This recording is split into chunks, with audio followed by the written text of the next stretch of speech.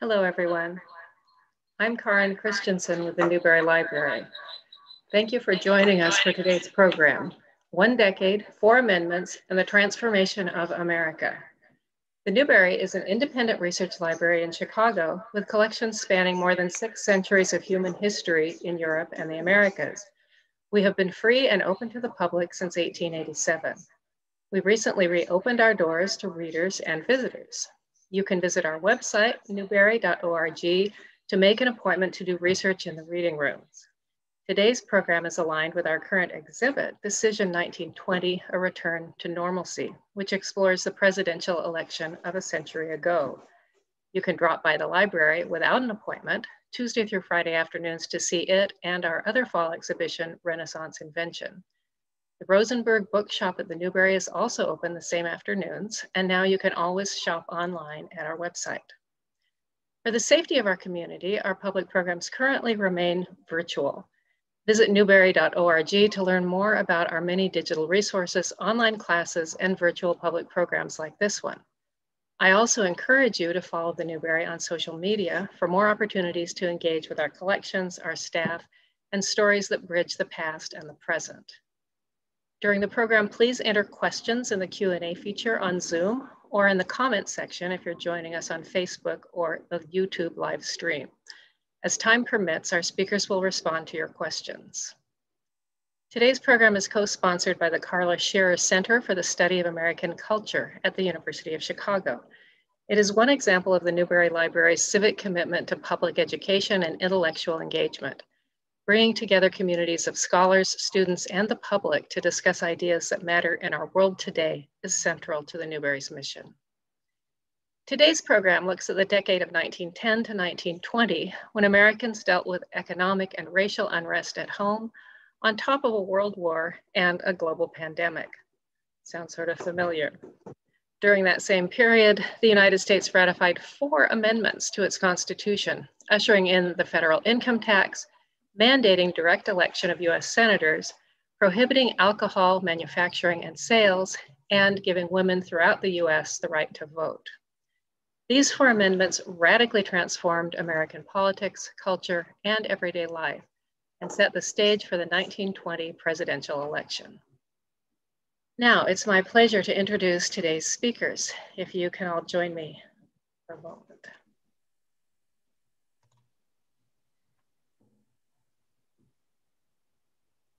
Dr. Wendy Schiller is Professor of Political Science and of International and Public Affairs at Brown University. Dr. Lisa McGirr is Professor of History at Harvard University. And Dr. Cathleen Cahill is Associate Professor of History at Penn State. Please check the Zoom chat feed in a moment for links to the speakers' websites where you can read more about them. To start off, each of our speakers will give us a brief overview of the consequences of each of these amendments, beginning with Wendy.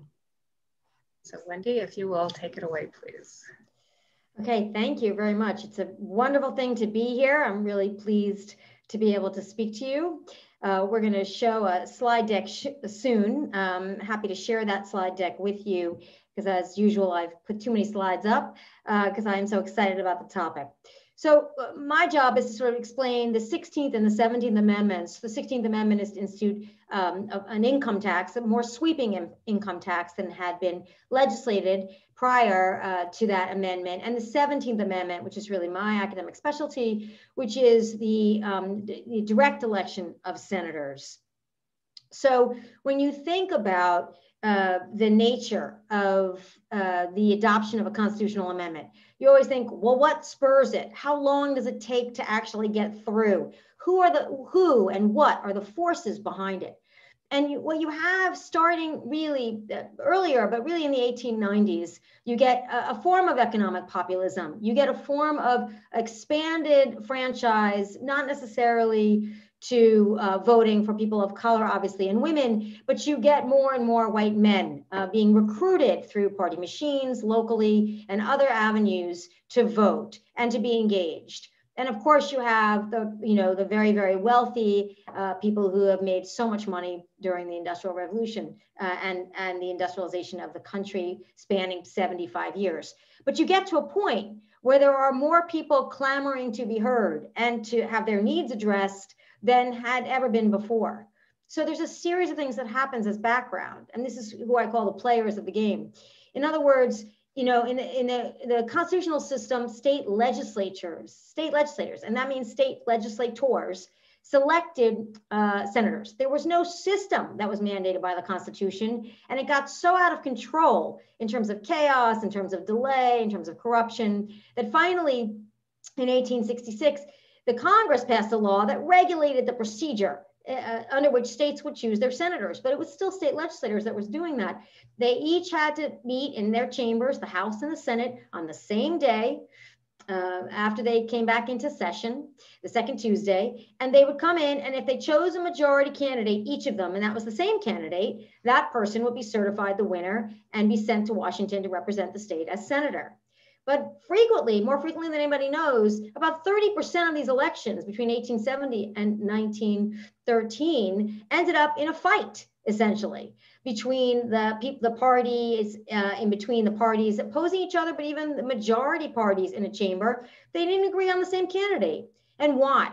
Because there were regional parties that cared a great deal about maintaining control over who decided the senator to be chosen to go to Washington.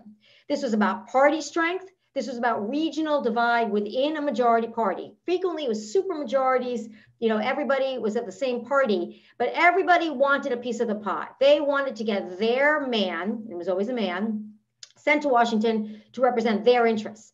And overlay on that, both state-based and national corporate interests. The sugar industry, for example, railroads, they got very involved in these elections. They would pay people to run for the state legislature. Then when the people were sworn in and started to think about voting for senator, they'd pay them again to vote for the candidate that they preferred. And when a majority candidate did not appear, the two chambers met together at noon every day after that first day of balloting to decide the winner. So every day after that, there was bribery going on. There was cash paid in the morning, they'd vote, and then in the afternoon, they might have a hearing actually about the cash paid in the morning. There was tremendous coverage.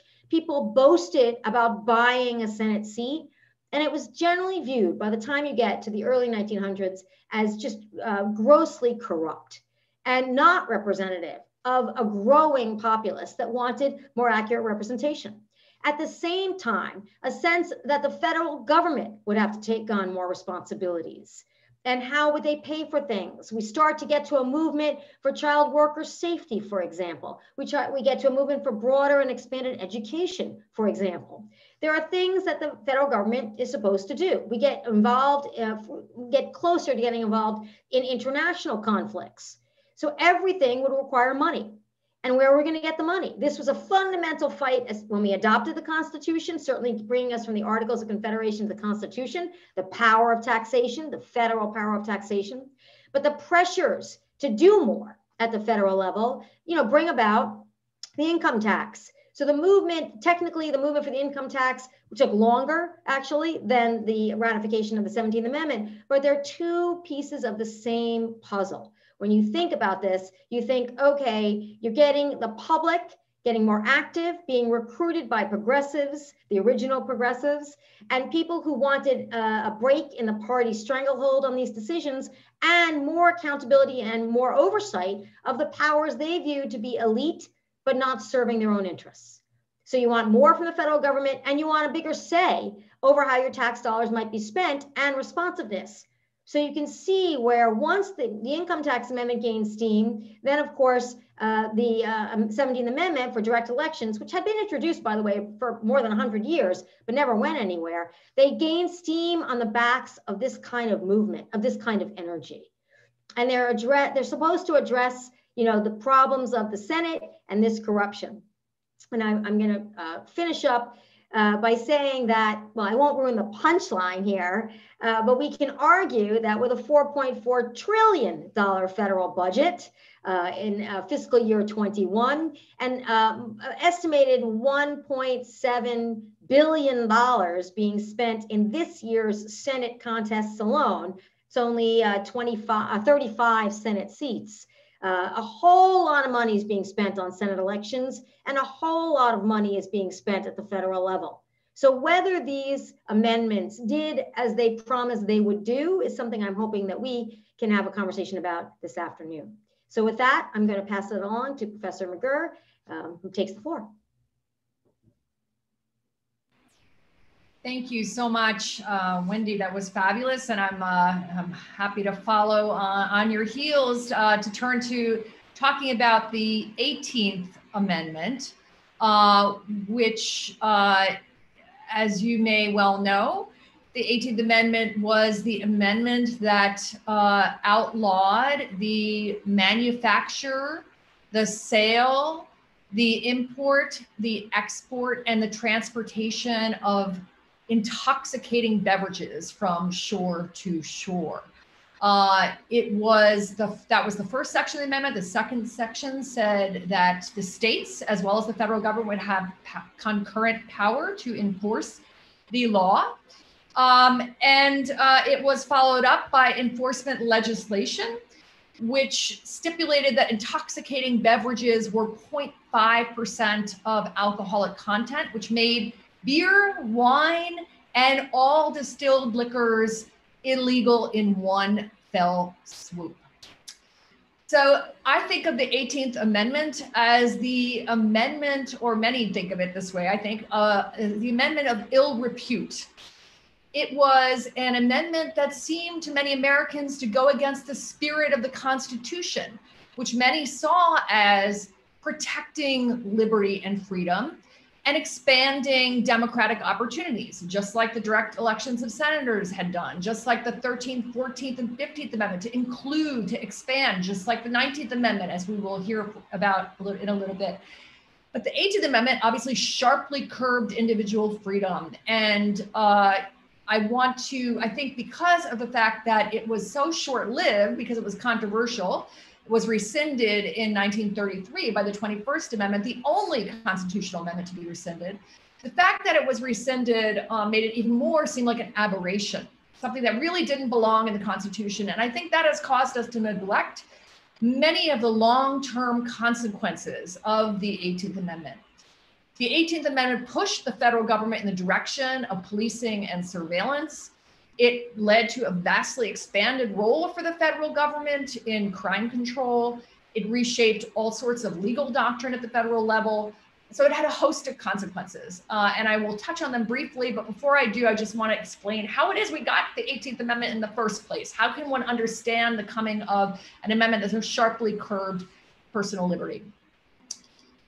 It came out of a 100-year-old temperance movement, so it was long in the making, in terms of the concern over intoxicating liquor and the problems of excessive drink, especially for women and children who were dependent on the family wage. So there's a long trajectory in history, but in the early 20th century, a moment, as we are hearing today, of constitutional activism more broadly, the warriors against liquor, against alcohol, turned to the Constitution as a way of solving the problem of excessive drink. It would be a national solution and seemingly a permanent one.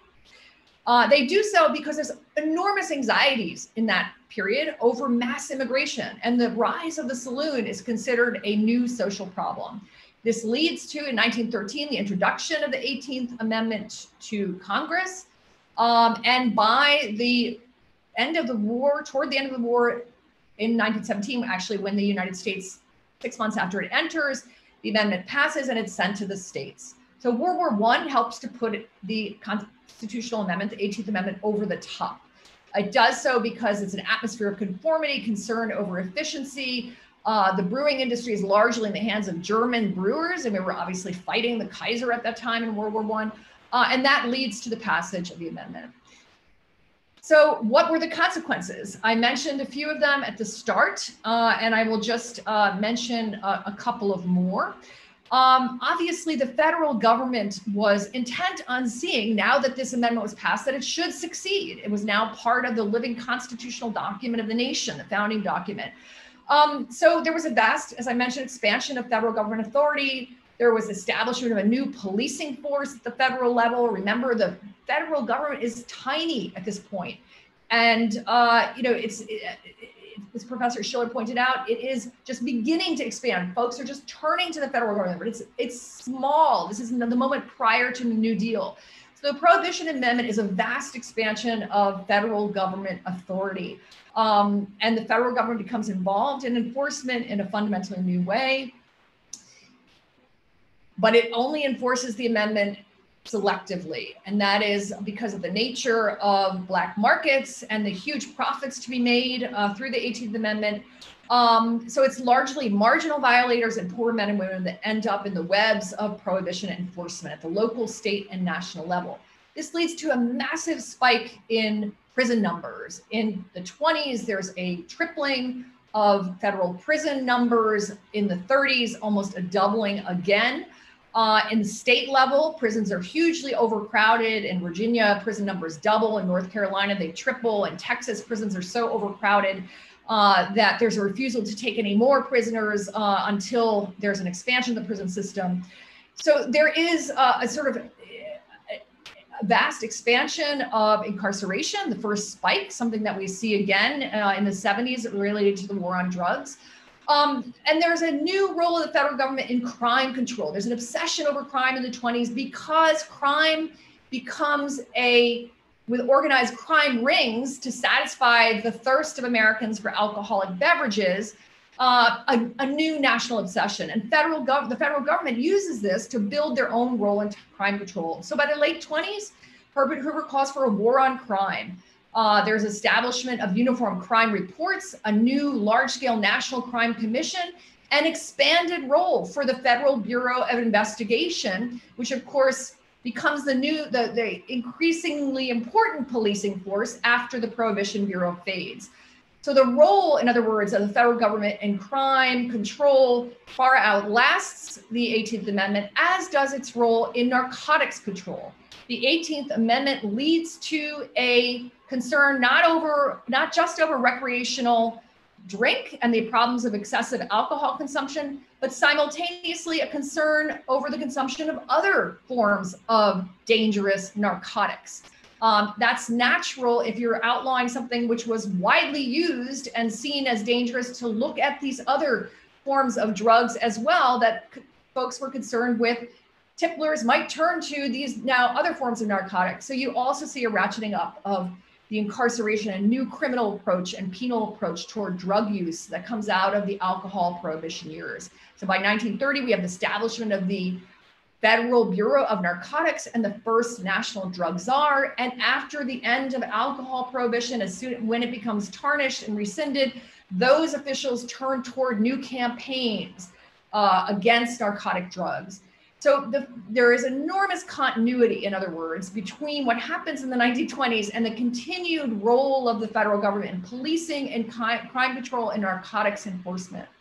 So even though prohibition is rescinded, it has long-term consequences. Finally, I will end with another long-term consequence, which is political realignment. In 1928, immigrant ethnic workers who were deeply, deeply not only hostile to the law, but experienced enormous amount of, essentially enforcement on their communities, and also enforcement that, breaking down of doors and citizen enforcement that were real grievances that pushed them into national politics.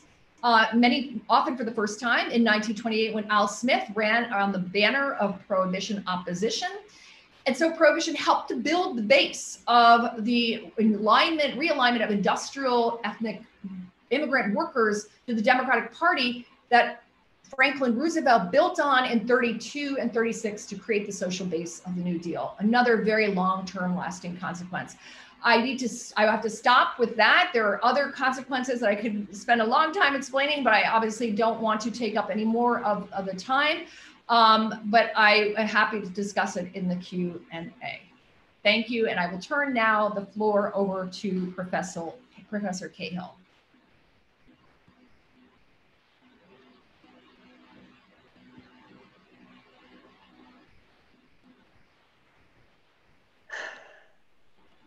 You're muted. Muted. Well, I was talking about how fantastic those presentations were. And thank you to my fellow presenters. And I'm thrilled to be at the Newberry. It holds a very large place in my heart. I spent a lot of time there as grad student. So Karen, could you put up the PowerPoint slide, please? Okay, so the 19th Amendment was passed by Congress in June of 1919 and then ratified with Tennessee being the 36th state to ratify it, making Tennessee what suffragists called the perfect 36. And that was on August 18th, 1920. So, as you may know, this is the centennial year of that amendment. You can see the language here. That language was first introduced to Congress in 1878, which brings me to the first point that I want to make in this short presentation. And that's the connection between the 19th Amendment and the Reconstruction Amendments, but especially the 15th. To be very brief about a very complicated history, as you likely know, the formal women's rights movement in the country grew up in tandem with the abolitionist movement beginning in the antebellum period. And then after the Civil War, the changes to citizenship and suffrage that were brought about by the 3 Reconstruction Amendments raised the hope that women would also receive the right to vote in that post-Civil War era. But that was not to be, as the 14th Amendment introduced the word male into the Constitution for the first time. And then as a result, the 15th Amendment protected Black men's right to vote in 1870. So the question of whether or not to support the 15th Amendment split the suffrage movement for decades. And the 15th Amendment continued to have an impact on women's suffrage debates nationwide over the next several decades. And so it's important to note that this year, 2020, is the 150th anniversary of the 15th Amendment.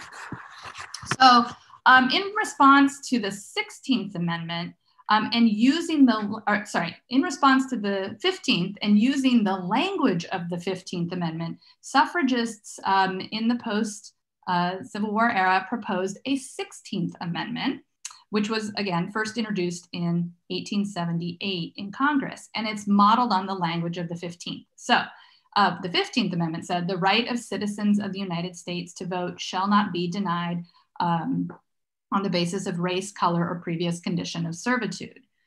Suffragists said on account of sex. So after this split in the suffrage movement over the question of race, the efforts and the energy of the movement for women's suffrage really shifted from a national amendment to focus on passing suffrage legislation at the state level. And that is the case until 1913, when the idea of a constitutional amendment was reintroduced with a great deal of panache by Alice Paul, with the idea of throwing a huge national women's protest parade in Washington, D.C., the weekend of Woodrow Wilson's inauguration, right? So kind of upstaging Wilson. And that's the picture you see here from that parade in 1913. So the question of race, as I mentioned, remains central. And this parade's a good example. Alice Paul tries to initially ignores Black women's requests to participate, then relents, but says the parade needs to be segregated and they have to march in the back, which they refuse to do, and they ultimately don't. But her hesitation is entirely based around the fact that she didn't want to isolate Southern congressmen who really worried that the question of women's suffrage, even for white women, would reopen the issue of Black men's disenfranchisement that had been affected by the Jim Crow laws and violence in the American South. So a great deal of the resistance to women's suffrage was because it would bring this question up, or that Black women would be voting. And so again, looking at the language of the amendment itself, we need to remember that the 19th Amendment does not enfranchise all women or even give women a right to vote. It's not a positive right. It merely says that sex is not one of the categories that can be used to disenfranchise a person. There are still many ways in which people could be disenfranchised. And so that brings me to the second point that I want to focus on. The second point is the question of 1920, right, as an important date, and the 19th Amendment. A number of women in the US had the right to vote before 1920, right? Those state-by-state campaigns had been especially successful in the American West, and a number of Western states were full suffrage states. But many women also were not enfranchised by this amendment. So the 19th Amendment opens the right to vote for a very large number of American citizens, but it's not complete. So if we look beyond 1920 and sometimes to other amendments, we can see this in the way it works. So if we could get the next slide, please. I get to show off a really fantastic document that's in the Newberry collections here. One group of people who remained disenfranchised after 1920 were Native Americans. A very large number of them were categorized as legal wards of the government and not citizens. And so this is a chart that a Native suffragist, Gertrude Bonin, also known as Zitkalasa, this was a chart she used to illustrate her lectures that she gave after 1920, starting probably around 1921. She urged newly enfranchised white women to use their votes to vote for US citizenship for Native people. And we can talk in the Q&A about how that was not necessarily a universal desire among all Native people, but it's Bonin's position. In this chart, you can see she's emphasizing the unfree position under the federal bureaucracy on the left with what we have, bureaucracy, and then what she wants, democracy and freedom, including the right to vote and localized government on the right. This doesn't happen until 1924 with the Indian Citizenship Act, or the Schneider Act. And many Native people, although they try to vote in the 1920s, are disenfranchised pretty quickly after that. So it'd be interesting to talk about that 1928 election. Black women in the American South also remained disenfranchised as Southern states imposed those same Jim Crow laws that had disenfranchised Black men onto Black women. And they also, as Liette Gidlow has demonstrated, created new laws like the all-white primary in response to the threat of Black women voting. And so, as I said, and here I'm drawing on other scholars like Martha Jones, that we need to look beyond the 19th Amendment to other amendments and other laws. So the 24th Amendment in 1964 that abolished the poll tax, or the Voting Rights Act of 1965, to see how much longer the struggle for voting rights was for some women. So I'll stop there, and I look forward to our conversation. Thank you.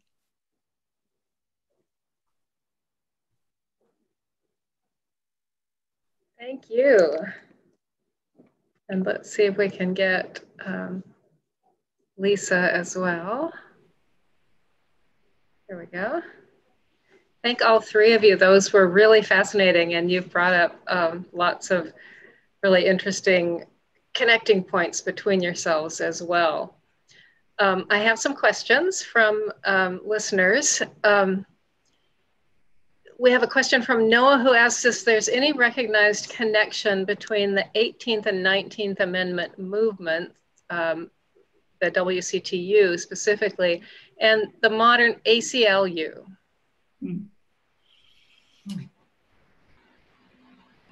I can say yes, absolutely. The Women's Christian Temperance Union was hugely important in the suffrage movement. And in fact, when they endorse the idea of women's suffrage, it's when it really kind of goes mainstream. And so that's a really important connection between the two. In terms of connections to the ACLU, that's an interesting question. I know that Crystal Eastman, who's a major women's rights activist and suffragist, was one of the founders of the ACLU, but she comes at it more from the women's peace movement angle, and I'm not, I can't necessarily speak as much to the Women's Christian Temperance Union, except that the women's peace movement was a very large movement as well. Professor McGirr, do you have thoughts on that? I mean, in terms of the ACLU, the linkage between that and the 19th Amendment, I wasn't clear on the connection to the ACLU. I totally get yes, the women and the prohibitionists and the 19th Amendment all linked. Those movements cannot be really in some ways separated, right? Prohibition was a very gendered issue, and the way that women thought they could advance their goals was through suffrage. I mean, we need to be enfranchised in order to shut down the saloons, was what the WCTU is arguing.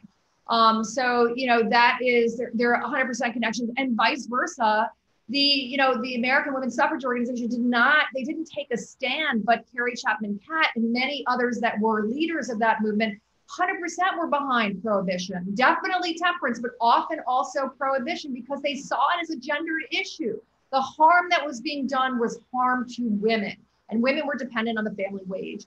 The ACLU, only comes about actually really after around 1919, 1920, takes off right around the time when suffrage is already kind of on its way. So I'm not quite clear on if I'm misunderstanding that part of the question.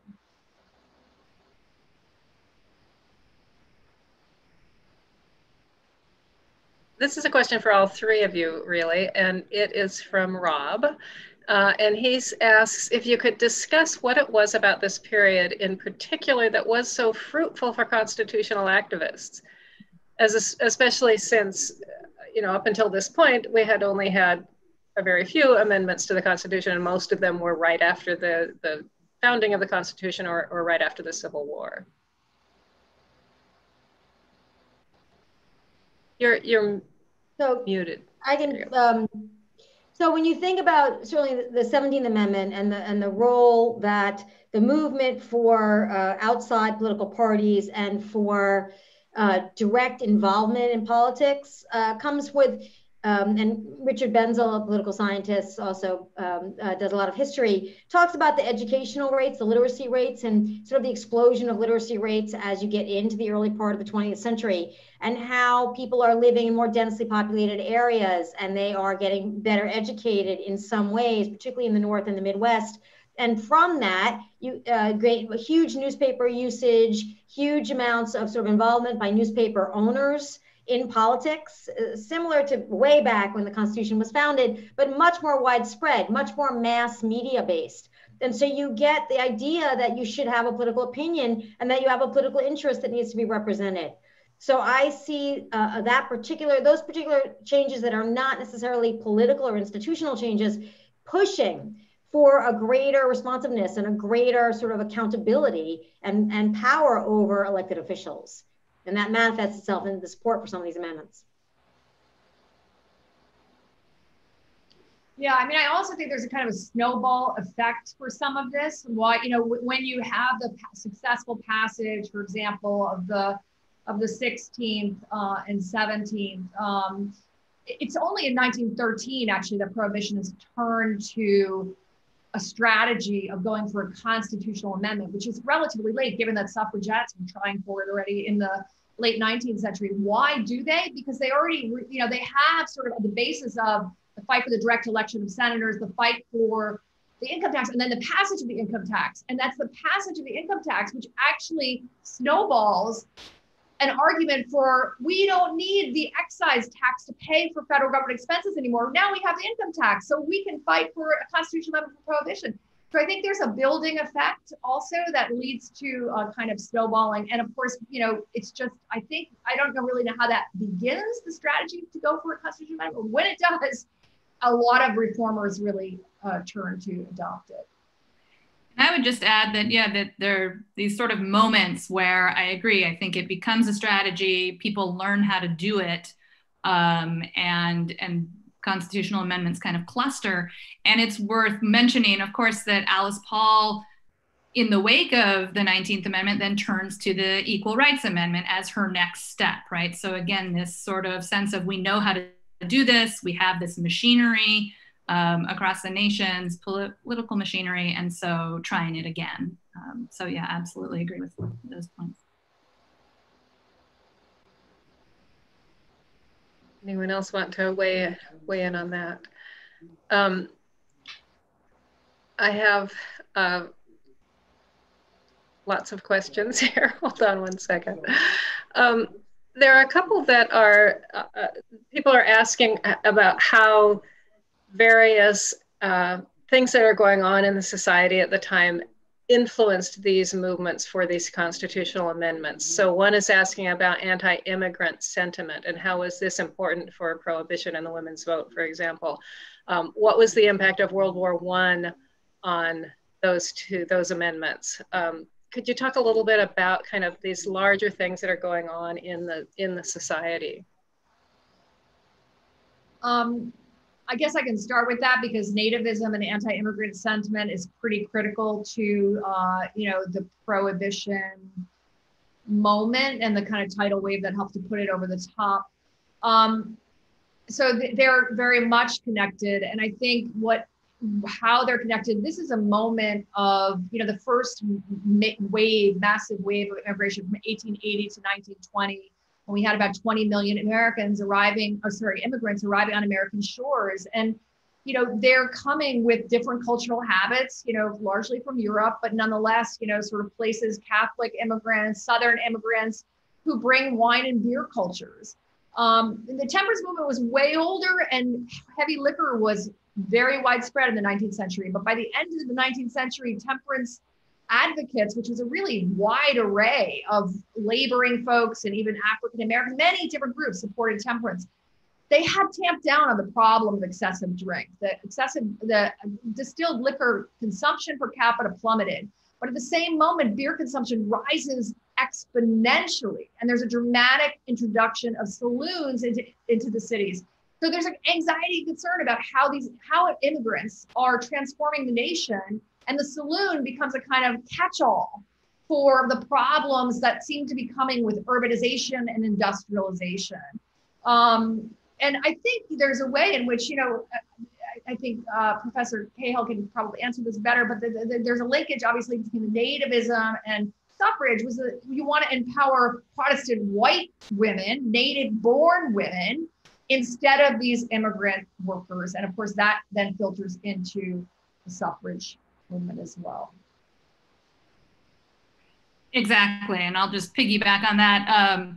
That from early on, right, the Seneca Falls meeting and the Declaration of Sentiments in 1848, which is often seen as the starting point, though it's not, but it's seen as the starting point of the suffrage movement. There's a line about how, degraded men, immigrant and native, are able to vote, but educated white women cannot. So that is absolutely a strand in the suffrage movement throughout its history. The classist and nativist argument that native-born white women should vote.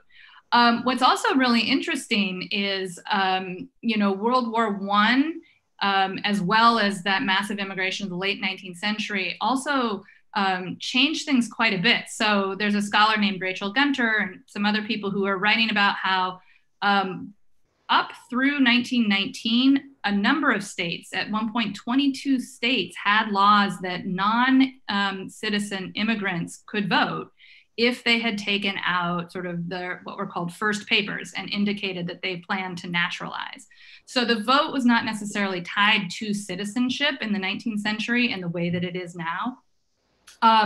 And so through both the activities of white women suffragists who are also often, right, those temperance advocates who are vilifying immigrant men and advocating for native-born white women suffrage, but also the nativism of World War II,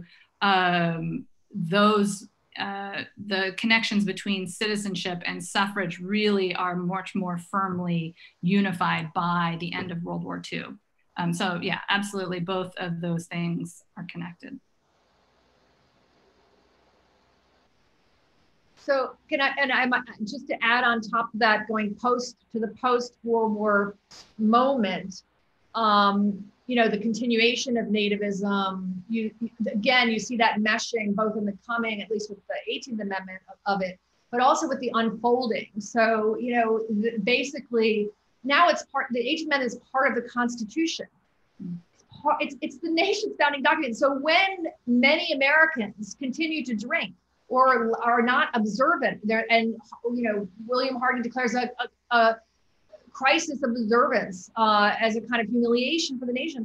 There are those evangelical white Protestants who had supported the passage that basically instrumentalize the 18th Amendment to target and attack those they are concerned about anyway, as not sort of in line with what they consider 100% Americanism.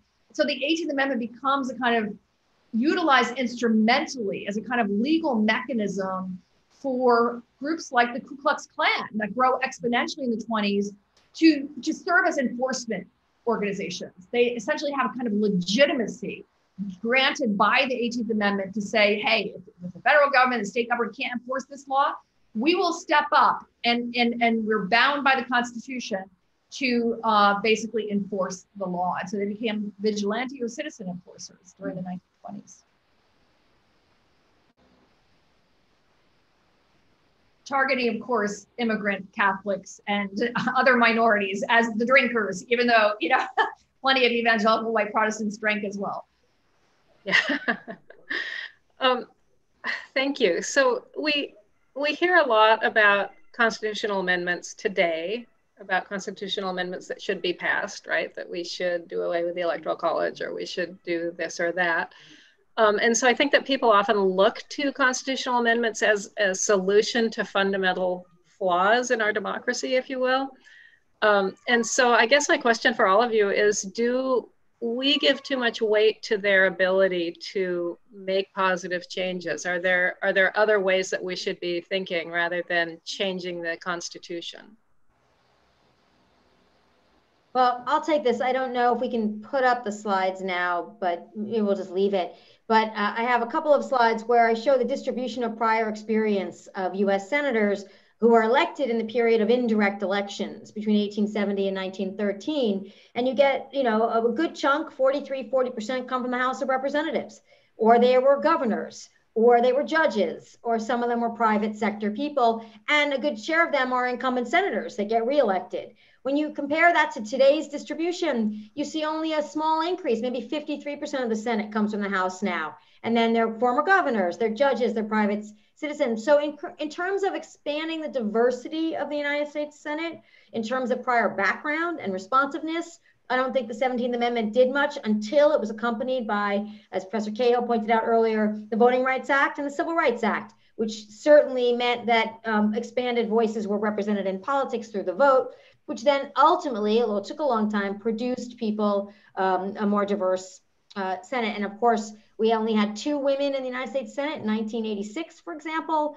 And now we may or may not have 26 women after this election, but it's certainly taken a very long time to get half the percentage of the US population that's women in the Senate. So it hasn't accomplished that goal. The second point is money. And I think there was a question about Citizens United and rolling back direct elections.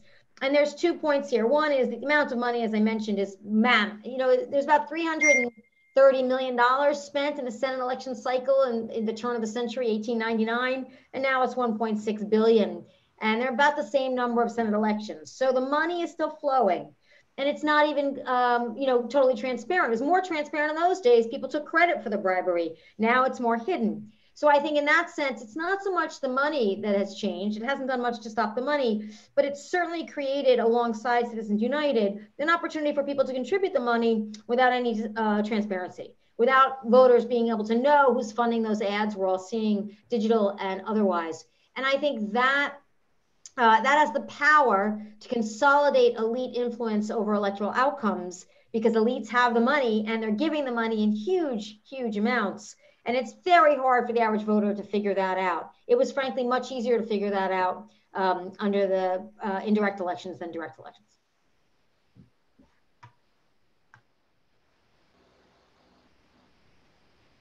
Yeah, I mean, you've just alluded to it, but again, the Constitution doesn't have doesn't grant US citizens the right to vote.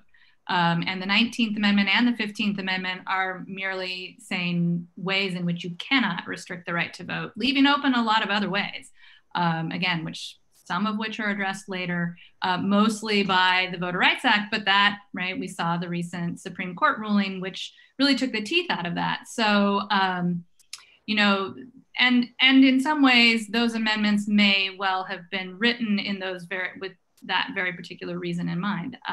Again, there are lots of groups of people that Congress wasn't interested in enfranchising in 1920. So I do think that they don't always, they carry, right, great hope, but they aren't always meant to be that wide. And then of course are, you know, can, over time, the way they play out may be different than was expected. Yeah, just to piggyback off of Professor Cahill, that was exactly this idea of the unintended consequences, or they play out in ways that are unexpected. I think that is all true of probably every one of these amendments. Probably no more true than with the 18th, because we got rid of it because it was so controversial and so many unintended consequences. But there was hope. I think that same idea of hope, the hope for essentially the amendment being a panacea. Once it would be in the Constitution, then of course, you know, Americans would obey it because it's the rule of law. And that of course was completely misplaced and led to all sorts of unintended consequences. Yeah, so I think actually with the 18th Amendment, in fact, I think that officials who wanted to embrace a penal and punitive approach toward recreational substances, which they did subsequently with narcotic drugs, marijuana in 37 and lots of other drugs, cocaine in the 20s and along the way, just essentially went for a different strategy. They realized this was great. This wasn't the best way to do this. Too controversial. You know, it shouldn't be in the Constitution. We should legislate and have the states very much involved. The federal government should take the lead in establishing the schedules and having a Bureau of Narcotics, and we should involve the states in enforcement. And that actually was much more long-lasting and a much better strategy in that case in particular. Wow. Beatrix has asked an interesting question. She says, has there ever been proposals for a constitutional amendment for a positive right to vote? And do you think that would be a good idea to work for such an amendment, or would it distract from other methods of guaranteeing and expanding voting rights? That's a good question. I don't believe there has been, but if my fellow panelists know otherwise, I'm happy to hear about it. You know, it's interesting. Because when I talk about the 19th Amendment, I get asked a lot about the ERA. And over the course of this year in particular, though, really for the last couple of years, I've thought, well, we don't need an ERA, we need a voting rights amendment. But after hearing the responses here about are amendments the best way to do this, I don't know. So I'm kind of punting it. I don't know, but it has certainly crossed my mind, and I think it would be useful. Well, we might have to, I mean, we'd have to think about this, but, you know, states shall regulate the time, manner, and place, or time, place, and manner. I always mess that up. But that's, to me, that was not the single. Slavery, of course, is the most egregious flaw in the Constitution, but that's a pretty big flaw.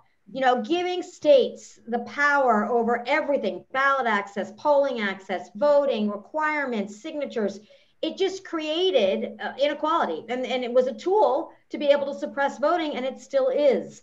So I think that, to me, is something that would have to be changed. Not a new amendment to guarantee a right to vote. Just take it out of the power of the states to do such different things. Why should I make it be harder to vote in one state and easier to another? It makes no sense at all. It makes perfect sense, actually, though, because the second point is politicians like to be certain about who is voting.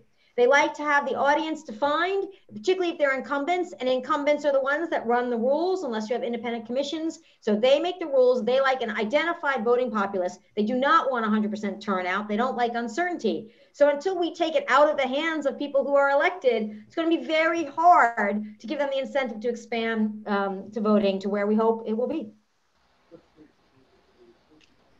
Can that be done legislatively? Legislatively, no. I mean, you run into, you can give them money, which is what Congress did, right? They passed $440 million for election security this year.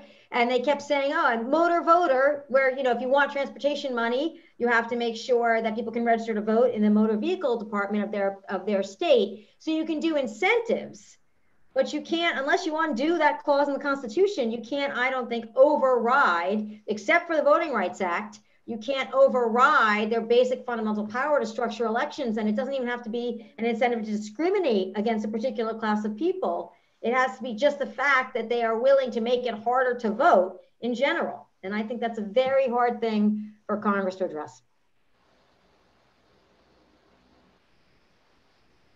So we're almost at the end of our time. I just would like to ask each of you if you have something you would like to leave us with that connects the history of what was going on in the United States and with these amendments 100 years ago with the present and the future. We have a whole bunch of questions asking various things about that. So I thought I would just sort of toss that out to you.